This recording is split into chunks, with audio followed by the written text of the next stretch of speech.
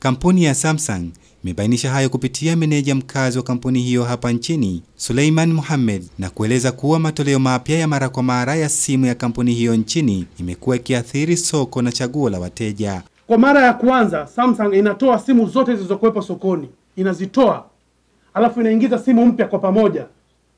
Samsung ni kampuni kubwa. Sisi hatuji tukakaa tukalaunch simu moja alafu kesho tena simu nyingine. Tunakupeni kitu bora kwa range ya wateja wote wenye uwezo wa kutokana na mifuko yao.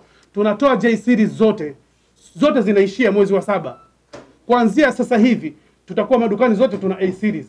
Na hatutotoa simu nyingine mpaka baada ya miezi 6. Wakati kampuni hiyo ikianza zoezi hilo, tayari imeingia ushirikiano na kampuni ya mawasiliano ya simu za mkononi ya Tigo katika toleo jipya la simu za mkononi. Kama Tigo, mtoa huduma za mawasiliano, lengo letu kubwa ni kuhakikisha kila Mtanzania anamiliki simu janja ambazo ni genuine na ambazo ziko certified kwa matumizi ili waweze kuwa jumuishi kwenye ulimwengu wa kidijitali.